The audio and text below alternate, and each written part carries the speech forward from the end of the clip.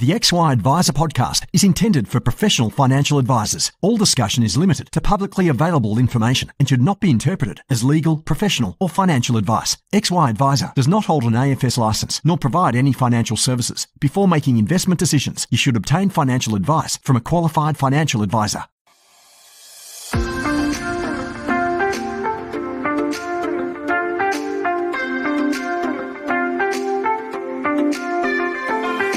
Financial advisors help Australians live better lives, and we're great at it. But what about us? For us to thrive in the coming years, I'm here to ask a very big question. How can we live better, run better businesses, and help more clients along the way? My name is Jessica Brady, and I would love for you to join me as I listen and learn from experts who answer these very big questions. I am lucky enough to record most of my podcasts on Gadigal land. This podcast is brought to you by MetLife 360 Health. MetLife has partnered with Teladoc to provide 360 Health virtual care, which gives your clients access to more than 50,000 local and global medical specialists through the convenience of the 360 Health virtual care app. And best of all, it's at no extra cost as part of their MetLife Protect policy. 360 Health helps to defend against serious illnesses so you can live healthier for longer. MetLife, inspired by you.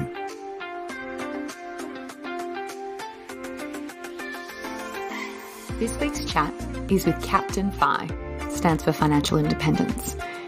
He's 31 and he has, quote unquote, retired. So many clients tell us that they want to retire early, but do they really know what it takes? Well, he's done it. And so I asked him, how did he get there? What sacrifices did he need to make? And there were a lot. And what would he do if he could turn back the clock? Enjoy. Hello, CaptainFI. Hey, Jess, how you going? I'm good. I'm super duper excited for today's conversation. We've got a lot to cover. Yeah, let's crack on. Okay. I don't think many financial advisors will know your story. They might, but let's just indulge me, you, us. Can you tell us a little bit more about you? Yeah, sure. Well, I can actually say that a couple of financial advisors would, because I have spoken to a few, got some advice recently, which was good. But for me, I am just a guy from Australia. I'm a retired transport pilot, and I just tried to learn a little bit to get a little bit better with my money and finances. I got really into the FIRE scene, and that stands for Financial Independence, Retire Early. And probably, as we'll talk about, got a little bit obsessive about it. But in the, with some okay results, like I went pretty hard. I built up some passive income, and I managed to leave my work, which was cool, to basically pursue my goal, which is to eventually get a small hobby farm, and start a family.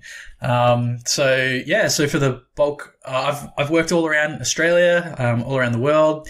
My most recently was in Sydney for a number of years, and it's almost a year ago now. I moved to Adelaide.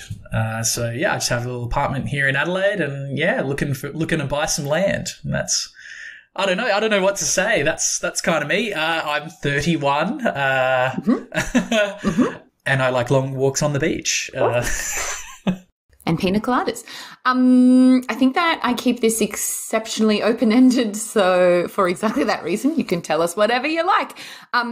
It's pretty exceptional to have a 31-year-old be at the point that you're at. So before we get into all of the good bits and the shit bits, because there always are, I want to say a huge congrats to you. That's really, really exciting and very rare. Oh, thanks, Jess. And I'd put it out there though that the strategy that I wanted to do with FIRE, it definitely evolved, and we can get into the nitty gritty about how people in the FIRE movement plan their retirement. But I had a number of side hustles in the background, and I can we'll talk about maybe the ironies about some of these, side hustles and the stress they kind of put you under. But, one of them was designing and building websites. And I had some great success with that. And that sort of allowed me to accelerate reaching financial independence. And so, I'm not like quote unquote retired, play golf, go fishing, sit around watching daytime television. Like I'm still actively trying to build a business. And yeah, it's just now that it's kind of on my own terms. So let's step back a sec, because I think you've got an interesting approach to the FIRE movement, but let's bring everyone along for the journey, because financial advisors may not know a lot about this, and it is quite a community. So help us learn a little bit more about what is the FIRE movement, and talk to us more about your involvement in the community, and I guess what got you thinking about starting to lean into this community as well. Yeah, sure. So FIRE, financial independence, retire early. It's, I guess it's probably like a community of typically, younger, throwaway term, millennials, that are essentially, realizing that we don't really want to work this, 8 to 5 grind, 5 days a week, maybe 6 days a week, keeping up with the Joneses, a high amount of spending, and then as a result having to basically work and be paycheck to paycheck. And so it's kind of all about just really trying to sort your shit out financially. I don't know if I can say that. Maybe we'll get bleeped out. It's, one of the main tenets is building passive income rather than consumer debt. So in general, the word like cheapskate and tight ass stuff gets thrown around a little bit. But I actually prefer to use the term frugal. And I think frugal has a positive connotation, and it's about being efficient. So before I started my flying career, I was an engineer, and efficiency, I totally geek out on it. I love it. I love my permaculture garden. I got to get all the plants growing as efficiently as possible. And, also I like to optimize things. It's one of the things we learn at uni, and it's a fun hobby. And so I found this community, and I was like, great, now I can optimize my finances, which really is what it's about. It's about, working hard, but efficiently, to build capital, and then trying to allocate that capital into investments that will give you passive income. And there are many different ways people can invest. I mean, I'm not a financial advisor, so I'm not going to sort of offer any advice on that regard. Only to say is I did try stock picking, and I couldn't seem to beat the index. So I just have a boring index approach. There's a lot of people out there that disagree with me, that think, you can beat the market and everything. And to all those people, I'd say good luck. But a lot of the research I've read shows that you can't. So typically in the FIRE community, most people do look at things like index funds and superannuation. Index funds and real estate. Obviously, superannuation is still a part of FIRE, because if you want to retire, let's unpack the word retire early. So what does that really mean? Well, I guess it means before preservation age. So the FIRE community is about building assets and passive income that can provide you either an income stream, or, you can sell down parcels of, whether that be shares, properties, websites, you name it, to fund a gap between when you stop your full-time work as an employee and when you hit preservation age. So for some people that's 30, for some people that's 40, for some people they're happy to keep going until they're 55. So yeah, it's very personal. It's hard to sort of define the RE aspect of it. But I think anyone who wants to retire has to hit financial independence. Whether you're 30, 40 or 67, you have to hit financial independence, because you got to pay for your groceries somehow. Correct. Unless you've got a beautiful permacultured garden and you're doing subsistence farming. Can we myth bust the word retirement though? Because you're not retired in a traditional sense. You're you've got things on the go. Yeah, absolutely. And that's why I say, like, mine isn't a traditional, like, FIRE journey. I think in many terms, like, the FIRE, it's like I'm trying to find the word here. It's like a cultural thing. It's like, it's become like a symbol, like FIRE. It probably could be better described as like the FI community, but I don't know what someone in the media is like used the tagline, and now everyone just uses the word FIRE. But I do prefer to probably use the term financial independence. And like I've blogged about my journey to FIRE, or my journey to FI online, and that was a great way to stay accountable to it. And one of the side hustles, ironically, came from blogging. So I learned how to build websites. I learned about a skill called search engine optimization, or SEO. And that's basically how you get your content found on Google. And then I was just like, oh, awesome. So I took what I learned from my blog and applied it to a whole bunch of other industries. And I did do some training, and I'm still doing some training on it. It's not like, official uni or anything, but it's a vocational training program. And where I was sort of mentored and taught these kind of technical skills. And so what really started as a bit of a side hustle kind of grew into, almost like a full on business. So, it's great in that I don't need to, put in the crazy hours that I used to when I was flying, and I can work from home. And I've started to build like an awesome team of people that I can trust and rely on. So in that sense, like when we think about shares, what are you buying when you buy an index fund? Okay, you're buying shares in a company. And what is a company? Well, it's a business. It's a business that provides value by, providing a service or products, and is employing people to do that. And so when I consider, okay, well, I could be investing in someone else's business, or I could be investing in my business. And so whilst I haven't necessarily put a lot of capital into it, I've certainly put a lot of time into it. But it is super fun. And it's like, it's like that optimization thing. It's like that puzzle. But so I don't really consider myself like retired. I consider myself to have reached FI. And so now I have a little bit more time to kind of do the things I really want to do, like get in the garden, hopefully get a bit of land soon, and I can get my plants all in the ground because they're all in pots at the moment, which I don't like. And hopefully start a family in the next couple of years, and we'll just keep playing it day by day.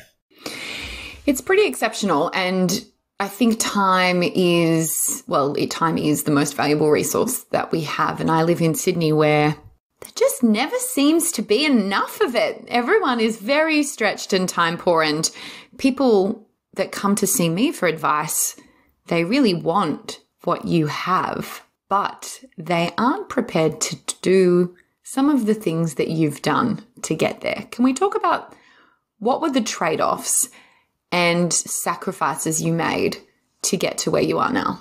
Yeah, it's a really what they call it, catch-22. It is. It reminds me of a quote. I can never quote things properly, but is it live like no one else so that you can live like no one else? I forget who said that, but basically, you do need to follow a few steps and tighten your belt, and there are trade-offs. I love the concept you brought up about, money being time. Or people say time is money, but I think money is time. And Vicki Robbins wrote an amazing book, and it's called Your Money or Your Life. And she published this book in like the 80s. And so for everyone that's interested in like the FIRE movement, or basically every finance book, whether that be like, Barefoot Investor, Dave Ramsey, like all of those guys, they're all basically just a rehash of Vicky's book, which I think itself is a rehash of a book from the 1700s. So, it's not, this stuff isn't like brand new, shattering the world. Like, honestly, it's common sense. And when I talk to my mum about, how did she manage as a single mum, with 3 kids, she says, oh, you just always got to have a little bit more coming in than you have going out.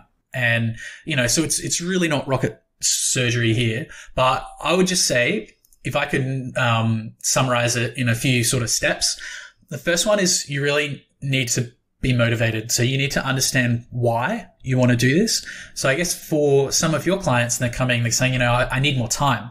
And I totally get that. Sydney can be chaotic. I used to have coworkers that would drive 2 hours to get to the airport. That's each way. Yeah. And even then you're paying so much money on these toll roads and they're still congested, or there's still roadworks. There's never any spots in the car park. All the groceries are gone. I was there for the COVID debacle when people were grabbing stuff off the shelves. Okay. I'm getting off track. But the point I'm trying to make is, these people, they want time and they want options. So it's awesome that they've recognized that they want that. And I would kind of call that to sound cliche, I'd call that sparking your fire. All right. So that's you need to understand why. There's an awesome book, on the behavioral psychology of that. By Simon Sinek, Start With Why. So that's why I always say that anyone's journey, whether, be career, financial, personal development, they need to start with why. And then you move to the how and the what comes down the track. So for people that are interested in financial independence, after they sort of go, okay, yep, I'm going to put attention to this, I'm going to prioritize it. The next best thing, right? And people hate this, is just to make a budget. Okay. And it's a cliche thing. Everyone's it seems to be this throwaway line, but seriously, just track your expenses. I'm not saying you need to go out and say, okay, I'm going to allocate $47.22 to buying peas this month. No, that's when I say make a budget, track your expenses. You don't need to change anything. Just start recording them, writing them down. There's a whole bunch of apps and stuff that'll do it for you. But honestly, nothing beats a pen and paper. Writing it down, because then it's real. Yeah. Once you sort of have a bit of an idea about where your money's going, that's going to give you a lot more ammo to sort of understand how you can make small changes. But while you're doing that, the next best thing, right? And this is something that, again, all of the financial advisors, all of the authors of all books are going to tell you, you need an emergency fund. So build up a buffer. So most common number thrown around is a couple of $1,000s, but it's obviously going to depend on you and your expenses. And that's why tracking your expenses with the pseudo budget gets you an idea of okay, if I'm spending $4,000 a month and I have a $4,000 emergency fund, I've got a month's worth of runway left, right? So you can fix that up later, but the first thing is to basically create a buffer, because a lot of people get themselves into trouble dealing with credit products. And whether they're using, whether that's the buy now, pay later or a credit card or a line of credit or a redraw, it can be dangerous to play with debt. I'm not saying debt is bad. I personally have a mortgage, on an investment property, but I think everyone should have some cash stashed away as their emergency fund for when the shit hits the proverbial fan. And so the way I built up my emergency fund was just selling my junk. And I'm a pretty, I like to consider myself a little bit is utilitarian the word? I don't seem to really only have things that I need, but yet I still had so much crap in my apartment, like a snowboard that I hadn't used for 4 years, right? So selling that kind of stuff is a great way to build up. It's funny you say that. Sorry, I was just going to jump in and say, I have a member who's come to me and she's a single mum and her budget is tight. And I've said to her in no uncertain terms, we need to get you an emergency fund. Turns out her budget is not tight to buy clothes. And so she's been selling lots and lots of clothes that she's never worn in her wardrobe to develop a emergency fund. But I want to tell you something that might shock you, because obviously you're telling us the steps to how you got here, which is really interesting. But for all the financial advisors listening, I think I'll be fascinated to hear your response to this. With the exception of a couple of basic questions around this, do you know that most financial advisors don't talk at length about cash flow with their clients? That would come as a surprise to me. I would have thought that would have been one of the most important things when it comes to personal finances. Me too. I completely agree. And so just hearing how you've done it and the focus and attention that you have or had on expenses and tracking and monitoring that, I think it presents a really good reminder to advisors who are trying to coach people to get to this goal, which many of us are, that if you're not helping people create awareness or understanding of where their money's going, it's going to be really bloody hard for them to hit that goal. Yeah. And again, coming back to the why of FI is, I guess, maybe not just the client, but the advisor also needs to understand the why. And that will sort of give everyone the respect that it deserves around the cash flow. Can we talk about the underspending? So because there's such a focus as part of the FIRE movement on reducing cost, and part of that is reducing spending, and you being a very detailed, clever engineer who is dedicated to goals by the sounds of it, that's a pretty interesting experiment to see how low you can go, if you like. And you can go too far, right? Oh, yeah, absolutely. And I totally did. So, oh God, because this is on the back of my head, I got to get it out. All right. So with like the steps to FI, and I think this is important because it'll put some context to my answer, is that, after you've got an emergency fund, making sure you have appropriate insurance. Make sure you have appropriate insurance. All right. And you can talk at length about that. And I think that's a fantastic thing that a financial advisor can help. 5, dipping a toe, i.e. getting a small amount of skin in the game in some kind of investment as a part of learning. And then that brings me to like step 6 in the generic FIRE retirement plan, which is reduce your expenses. So one of the things that I tried to experiment to do was to like cut them back 5%, like every month until I could, get my target budget. Now I was fortunate in that, I had, I got a subsidy for my living arrangement. I could also eat food at work, like, in-flight meals. We would get that. And I would get like a travel allowance and like a meal allowance, right? So, what I did was I would basically try and take as much money as I could, and I would stash that into my investments. It almost became like a bit of an obsession. Like I was thinking, I got a 70% savings rate this month. What could I get next month? I got it to, 75. And I sort of pushed myself, and I would post this publicly on my blog. Not like, how much money, but I would put the percentages up, and it was almost like I was bragging about, oh wow, look at how little I can live on. And it's like a bit of a feedback loop, because a lot of people are like, wow, good work, man. Like you're going to retire in no time at all.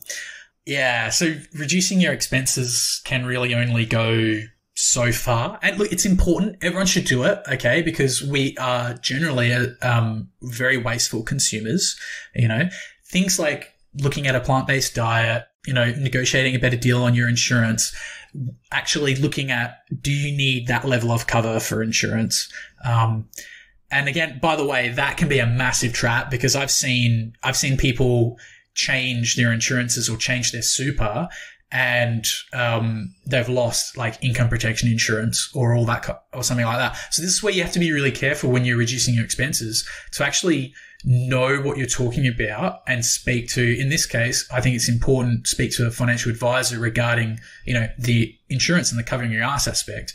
Because if you change, for example, super products and you don't realize you're losing your insurance, like, oh man, that's such an issue. And that's something that I don't like, is that interlinking of insurance and investment products. And so it's almost like a trade-off, right? And so this is, I guess, one of the reasons why the FIRE community like to separate, and why super is probably not super popular. It obviously has its place, because normal retirement fits within an early retirement. But there are these little idiosyncrasies, I guess, as to why people would prefer to invest in a conventional brokerage account. But yeah. So reducing your expenses only goes so far. You're preaching to the choir here, to a community of financial advisors. So we agree that the trap of insurance reducing at the cost of losing your protection or safety net is a very dangerous game.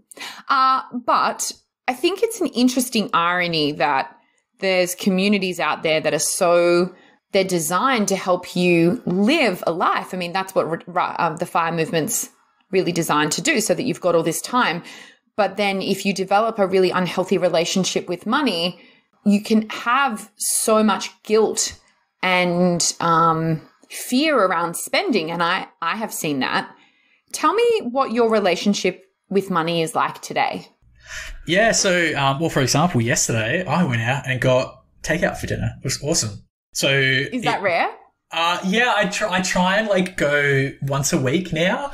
And like there's like a restaurant and it has like $10 meals on Wednesdays. So, so I just got a couple of takeaway pizzas, which is cool. One to eat and then one for the fridge. But yeah, I think I've definitely, relaxed a lot because when I was in the thick of it, right? And to set some context, I was working a pretty high stress job and we're going through some family health emergencies. I was living interstate and I felt really trapped and out of control in my life. And so I really had latched onto the FIRE movement and it was becoming a bit of a coping mechanism for me. And I was coming at it from a scarcity mindset, which is I need to reduce my expenses as low as I can so that I can, invest as much as possible so that I can build passive income so that I can have my time back. And it was this hamster wheel effect. And so when you look at the steps to FIRE, after reducing your expenses comes boosting your income. And so, again, another cliche line, you can only save so much, but your ability to earn is unlimited. Yes, if you're an employee or even if you're self-employed and you want to build up, some passive income from some investments or you want to, build capital for whatever reason, I was just going to say, if you can reduce your expenses, you can live off less, which means you've got more to save and invest. It also means you can potentially work less and pay less tax. Not that paying tax is a bad thing, but I'm saying if you can live off less, you don't need to earn as much. So that makes it a little bit more efficient. And when we're talking about FIRE and the 4% rule, the 25 rule, you don't need as much saved up. So reducing your expenses is an effective way to strategy towards financial independence. However, it can lead you to this trap of guilt with anything to do with spending, and it can make you miserable. So really boosting your income, I think, should be given a lot more influence over reducing your expenses. Of course, you can't be silly with your money and go out buying crap and expect, to be on top of your money. But as long as you've had a good crack at these steps and you're trying to do the right thing, there's no problem with a little bit of spending on stuff that makes you happy. Because at the end of the day, we're all just seeking happiness, right? How long did it take to get you to the point where you are happy to accept that? Yeah. So look, I go and talk to a counselor, a therapist, and that's been awesome. And that's helped me sort of realize why I did what I did. And so, I've sort of been seeing therapists now for about a year, and it's been awesome. Really, I got to the point of leaving flying, and everything sort of boiled over. And it was when it really, what was the catalyzing event was my mum's sickness. So my mum has cancer, and I just needed to get home to Adelaide. And I guess that was the thing that reinforced I need to get home to see her. I'll just save even more money so that I can quit my job, sort of thing. And then when she sort of her health took a turn, that was kind of the catalyst. So I'd sort of reached my figure from quote unquote passive income, i.e. from a plan to sell down my share portfolio, plus rental income from an investment property, which is almost finished. Thanks, COVID delay. Hashtag just first world problems. And again, that FIRE number was I called it single FIRE, or, some people call it lean FIRE. It's basically, you're not really spending much amount. And this is the thing about FIRE, is that your savings rate, the formula basically is if you can save, 25 times your annual expenses, you can retire based on some investment and maths studies called the Trinity study. There's heaps of cool stuff that you can read up about that online. And there's a great graph on Mr. Money Moustache's website, which shows the savings rate and the years to FIRE. or financial independence. And so, you know, the average, I'm just thinking off the top of my head here, I could be wrong, but, you know, your average Australian savings rate is what, about 10%, something like that? It's grown during COVID, but I don't know what it is right now. Yeah, it's pretty sad either way. It's pretty low. It's sad. It's sad. We'll just call it sad. And if you save that amount of money, invest it in, you know, boring index funds, it takes something like 50 years or something like that to be able to support yourself on it. But the proviso is, as long as you don't inflate your spending once you stop work, that's the proviso of this formula. So if you can get to like a 50% savings rate, which is pretty reasonable, and I know a lot of people that aren't interested in FIRE, and just a lot of friends that I've worked with and people I've gone to school with, and they say, oh yeah, I try and save 50% of my income. And so that's like a pretty reasonable figure, I think.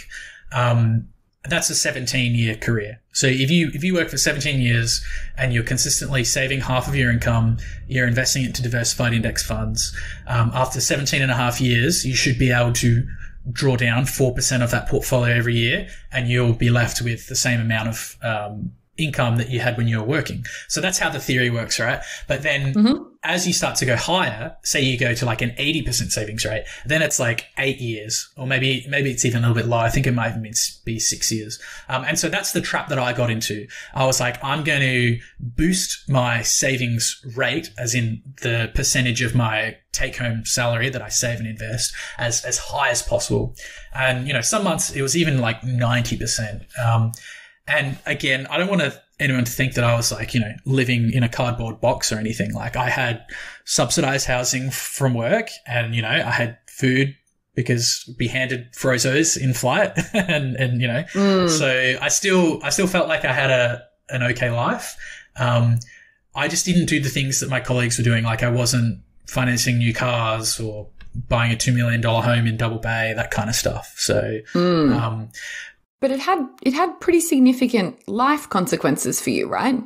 Yeah, it did. So one of the things I started to get really anxious about spending money. And when it was like, you know, whether that would be taking an interstate flight home to see a partner, or, you know, going out for dinner, that kind of stuff, it kind of made me feel really, really guilty about the spending, because I wanted to save and invest that money. And so that's where it sort of became, I think, a bit of an unhealthy obsession.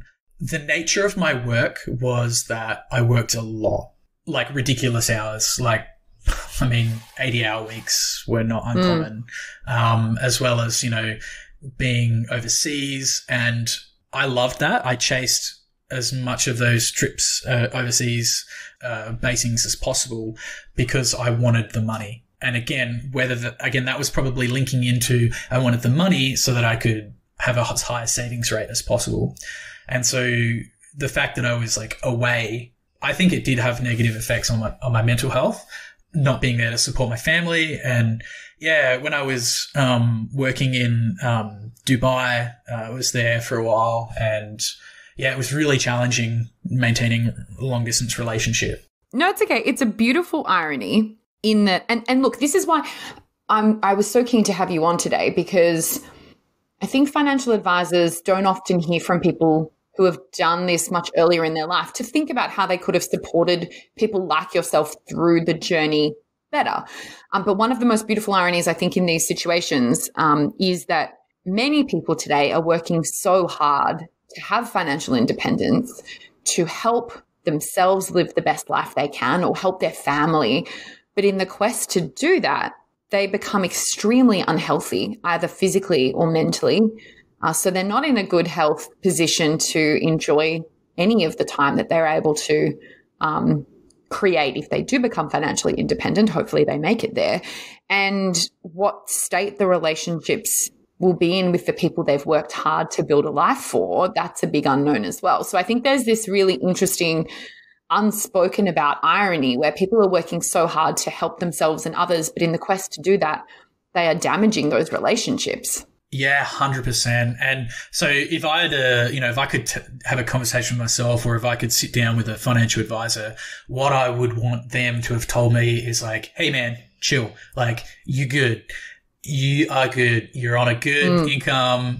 You're not, you know, pissing it up against the proverbial wall on lottery tickets and other wasteful spending.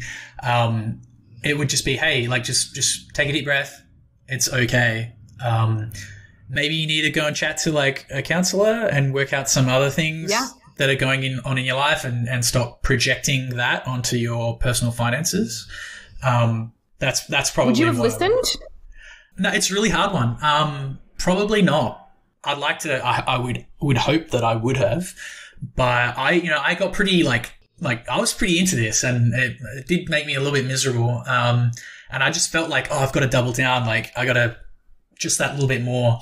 And it's that trap. And a lot of people in this, like in the FIRE community, you get in that trap of just one more day, just 1 more % savings. I'll just work another week. I'll just work another month. Because I think like a lot of it is like this fear and this uncertainty, or maybe this anxiety of the unknown and craving stability. And so having sort of passive income is a little bit more stability. So I guess my advice to my early self would be just chill, take a deep breath. It brings up a fascinating question, which I think we should all ask ourselves, not only our clients, but, what is enough? When is enough? And that's a really big question that I think is quite confronting, because there's always another day to work. There's always another week to work. There's always more that you could do, but it's like, at what cost and what trade-off am I prepared to make? And where is the line? And in a society where we teach people that working hard is everything, it can really normalize a really toxic culture where this exists and people are really mentally unwell, and it comes out in either overspending or underspending, and we don't even really talk about it. Yeah, I think I definitely manifested that with this underspending as a bit of a coping mechanism. I think sustainability is like really important, not just in terms of, doing the right thing by the environment or being, sustainable in that, not, wasting all your money. But like, I'll give you an example with, so I have some seedlings that I'm growing at the moment, and I have some that like, they literally just like shot up. And so they're really, really tall, but they're very like lanky and they're very flimsy, and there's some really strong wind that came. And this is a hilarious little metaphor, but it literally snapped a couple of them. I was really annoyed, so I wanted to put my snow peas in. But I had some other ones which seemed to be a bit slower, and they were like a little bit fatter and shorter, and they sort of survived the wind. And so they're the ones that are getting planted out later this afternoon. And so I like to think of it as well. Like you think of a tree, like, a really tall, skinny one, it's going to get blown over, but a nice solid one with a good foundation, big roots and a thick trunk, it's going to be able to weather a lot more. So, rather than just kind of like mad dash for financial independence, it's probably better to just sort of have more solid foundation and don't sort of sacrifice today's happiness to defer for future happiness. Like obviously delayed gratification is important, but it's about finding the line that is balance. And I would think for most people that balance is probably somewhere not too far from the 50% savings rate. Like people are probably going to think I'm insane saying that, but I don't think it's unreasonable to save half your income. And look, I'm saying that coming from a position of privilege. Like I did have an amazing start in my life. Like my mom sacrificed pretty much everything for me and my sisters, and we were able to get an education. I did well in school in the last 2 years. I went from basically getting expelled and drop out. I think I went to like 20 different schools, but the last two were two very foundational years for me, and my mom really supported me, and I was able to get a scholarship and get paid to study, and then I got a good stable job out of it. So not everyone's going to be in a position to easily save half their income, but it's almost effortlessly easy at the higher income levels, but it's almost more important to learn how to save and be frugal on lower income levels. Yeah. And I mean, you're someone who, given the childhood that you had, you're pretty passionate about making sure that specifically women are financially literate. Oh yeah, absolutely. Like if you look at any like figures, any like data research, it basically shows that women are way better at money, running companies, etc. You name it, than men. I used to get like, you get told off for for saying things like this, but even like in my experience as a pilot, we found that women make safer pilots, less impulsive. More well-rounded. And everyone's like, oh, you can't say that. Like that's sexist. But hey, it's just an observation. I think when women, and as preachy as it sounds being a guy, but I think, when women are empowered, with finance and wealth, it benefits the community. There's definitely an awesome example of this, with the micro loans. So I'll send you a link to an article, but it's basically in the developing nations where small loans are given to women in the community. You look at where that money goes, it gets reinvested back into the community, and overall it builds their economy. Whereas when the loans are given to men, it just disappears. So I think that the empathy that typically is associated with women, when mixed with finance, can have amazing benefits for everyone. So, and a case in point was my mum. So she escaped an abusive relationship with my dad, who was, at the time he was a drug addict. He still is. And he was very controlling and, physically and financially abusive to mum. And I remember asking her about this recently. She said, well, she worked in early childhood. She was a teacher. And she's like, she knew the importance of those formative years on brains. And she said, I don't want to raise kids in an environment that normalizes treating women like this. And so, so she left. And, the irony is she has literally worked herself, to the point of death. She has terminal illness. She worked so hard, 42 years to build a better life, and not receiving child support from my dad made it really, really hard for her. Yeah, so I just, she made it work, but had she received the support that, legally she was entitled to, I think her life would have been a lot easier. So, I think financial independence is important for everyone, but it's super important for women because they're typically more vulnerable, and they typically come off financially worse off in a relationship. And just for no other practical reason than, if you take time off to have children, A, you're not earning money. 2, all of that lost time and capital, like my mum would do everything. Like she would cook, she would clean, she would babysit. Like these are all tasks that super rich people would pay someone to do, whereas women are just expected to do this because they're a mum. And when you combine that with the pay gap, it really does screw over, not just Australian women, but women everywhere. So that's why I think financial literacy is important for everyone, but especially important for women. Completely agree. And obviously that was a bit of a baited question because I know that you're about it and I'm about it too. But, just thinking about your mum's story, and it's a really hard story, and thank you for sharing because it wouldn't be an easy story to tell. I wonder if that's why so many millennials are so interested in this movement, because so many of us have watched our parents work themselves to the bone, and not everyone makes it to retirement, which is a really awful, sad story. But financial advisors are so good at telling people, in X amount of years, often decades away, you're going to have this great opportunity to have a great life. And so many younger people are going, well, I've watched what it takes to get there. And what if I don't get there? And maybe surely there has to be a better way. And I wonder if that's why we are obsessed, might not be the right word, but why this movement has taken off, because it's a concept. It's like a dream, you're not saying or selling, you must index fund invest, or you must save as much money as possible. It's really about, it's this concept of time and having a bit more control over your life.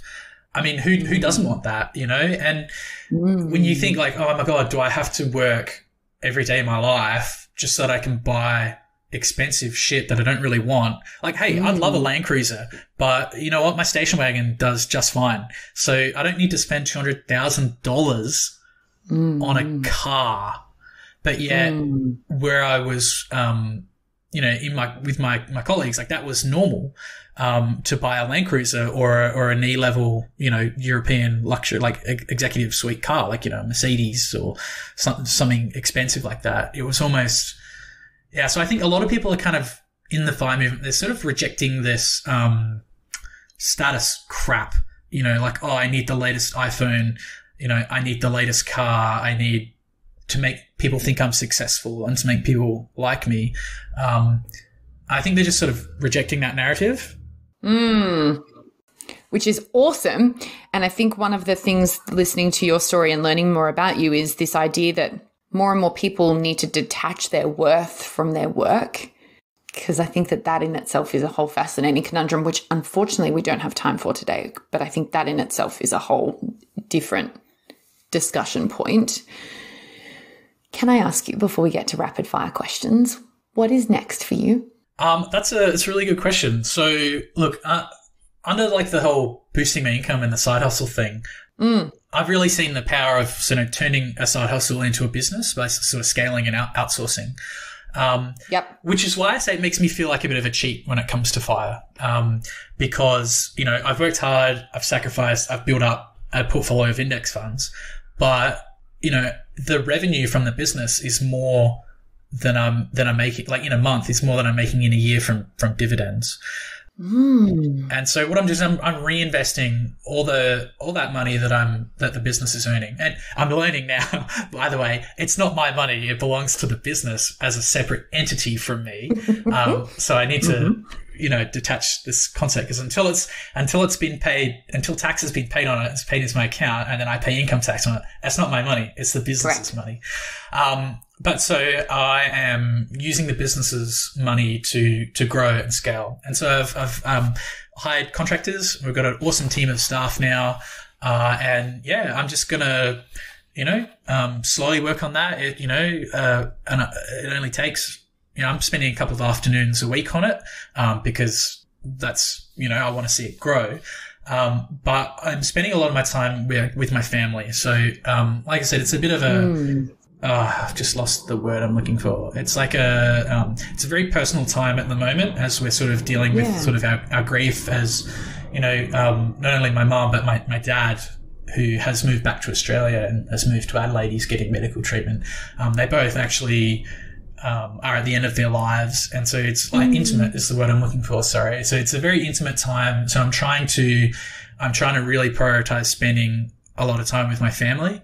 And just focusing as well on myself, like, fixing up some injuries that I've got, from my flying career, you know, working on improving my mental health, prioritizing, for me also romantic relationships, because a goal of mine, a very powerful defining goal for me, was wanting to be a dad, and not wanting to be a shit dad like my dad. Like, I wanted to be a great dad.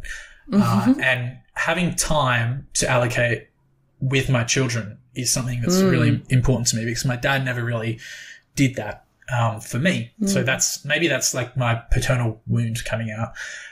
But so for me, I'm planning to, you know, I want to slowly continue to, grow, empower my staff to keep growing the business. You know, I still want to nurture my investments. I want to look at maybe getting a patch of land somewhere that I can plant all my trees, and just spend time with family and friends. And basically just trying to take a deep breath and being like, hey, not everything has to happen all at once. Just chill. So yeah, that's what I got in store. I was going to start asking you my rapid fire questions, and the first one was going to be, what do you do to look after your mental health? But I feel like you've just answered that just then. Yeah, look, I don't know whether you have anything else. Yeah. So I think, like, you know, first of all, if we talk about mental health, like, everyone says, oh, just go and get sunlight, exercise, and eat a good diet. Like, those things do help. But also some people need antidepressants. And I would just say, go and see a counselor. Like, there's no shame. See GP, get a mental health treatment plan. I think they give you like 8 sessions on Medicare. Go and chat to a psychologist. A lot of people probably don't realize the pressure that they might be under. There's no shame. There's no stigma. Maybe in some industries, like definitely in aviation, there was, I'm not going to lie, but there shouldn't be a stigma about. Oh, there is in financial advice. Yeah. So for mental health, like I talked to a psychologist. It's awesome. I look forward to it. And you know, it's good. It's good. See, maybe this is what I needed to do earlier when someone would just say to me, hey, you don't need a crazy savings rate. Maybe I didn't need a financial advisor. Maybe I need a psychologist. But in addition to seeing a therapist, I do, you know, all those throwaway things. I try and stay active. I swim. I spend time cuddling my dog, spend time with my family, and just try and do things that make me happy, like pottering around in the garden. Yeah, they're awesome. My things that I do. Love that. Again, I feel like you've already spent a lot of time explaining this, but just in case there's anything left on the table, piece of advice that you'd give to your younger self? No, I did have one reserved for this. So I would say to myself, just care less about what other people think about you. Maybe, you know, you don't need to seek people's approval, whether that's your peers or, in my case, you know, I spent a lot of time trying to impress my dad, or, you know, wanting my dad to be proud of me so it maybe come back into my life. But I would say, like, you don't need approval. You don't need it. And that translates into the finance aspect. You don't need a perfect portfolio. Just have a go. Like, it's better to dip a toe and start rough, even if it's small amounts of money and maybe you have some garbage investment because you don't understand it yet. But at least you started. And then you can start to improve. So, yeah, I would just say, like, don't measure yourself by other people's viewpoints of you. Just compare yourself to how you were yesterday. Yes, agree. What is something that's on your bucket list? Okay, this is a really hard one. And everyone's like, oh, I want to climb Mount Everest. I want to travel the world. I've done a lot of traveling for work, and I'm a little bit jaded because I kind of hate queuing up and that kind of stuff, and I'm a bit cynical. But honestly, things on my bucket list, right? I want to build my permaculture food forest, and I literally want to nourish as many people as I can, including kids. So for me, my bucket list, I just want to be a great dad. I just want to be there. I just want to be like that lame dad that, like, when the kids come home and they're like, you know, the dad makes some joke and everyone groans, and then, you know, I want to be always there. So I want to be there, and I want to just grow plants. I don't really have any, like, grandiose desires to build a skyscraper or go to space or anything like that. I think that's a very beautiful thing to have on your bucket list. And again, don't judge by what other people are doing. So you just do you're running your own race. My very last rapid fire question, and we have scratched the surface. We could have gone down just one path, but I really wanted to talk about all of the different interesting viewpoints with you today. But my last question to you, as part of my rapid fire questions, is: do you have a book for me to read as part of my fake book club? Okay, I have a huge list of books that I absolutely love, and there's a couple that have been really influential on my life. Am I allowed to recommend more than one, or do I have to have to limit to one? Well, look, this list is out of control now because I ask every awesome guest to give me their book. And so if you have a few. Yeah. Okay. All right. So in terms of, like, fire, an awesome book to read is The Simple Path to Wealth by J.L. Collins. And you can read this online for free on his website. He just condensed it into a book. So this would be awesome for, like, financial advisors to read just as much as it would be for your average punter. It's really cool. The first one I usually recommend to everyone, right, and it's a bit cliche, and the author is a bit, sus, or maybe I can't say that or I get sued. Robert Kiyosaki's Rich Dad, Poor Dad, all right? It is a foundational book. I think when we discussed the steps to fire, and we talked about step one being start with why, or your why of fire, sparking the fire. I think this book's really good for that. So it doesn't give you any practical advice about like, open this account, invest in this product, like do this, do that. It doesn't tell you anything like that. All it is it's a bit of a parable, and you could sort of liken it to maybe like a biblical parable. And it will teach you what is an asset and what is a liability. And so that's a really foundational one to read. Okay. Awesome. Of course, we mentioned it before, Vicki Robbins, Your Money or Your Life. I think this is a book that I need to read again. And even though I read it and understood it, I think I maybe misinterpreted. And if I had have picked up her underlying message, it might have been, hey, maybe you don't have to work so hard and have a 90% savings rate to reach FIRE, because really it's about life energy, this concept of your time being life energy and money just being a physical manifestation of your life energy. So those are like 3 awesome books that I love. I think they're suited to an international audience. But the 4-hour work week was, I think, what really accelerated me to financial independence through the website. That downstairs. Yeah. Interesting. Yeah, so I think I've broken the rules there by giving you 4. Absolutely broken the rules. You have broken the rules, but I'm grateful for it, and I'm sure the listeners are too.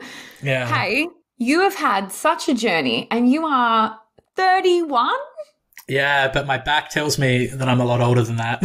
Well, I want to say on behalf of your back that I know that it's been a long, hard journey, and you should be so proud of yourself. It's so exciting to have learned what you've learned, to have experienced all the things, not all good, but to have come this far, this young, with so much life ahead of you to explore and enjoy. I just want to say a huge congratulations to you, and a very, very good luck on your journey and your dad jokes. Oh, thanks very much, Jess. I appreciate it. It's sometimes it's hard to take compliments. And yeah, I know, like, I definitely, can be a bit guilty of moving the goalposts, and but no, I really appreciate that. So thank you. No worries. Loved having you on.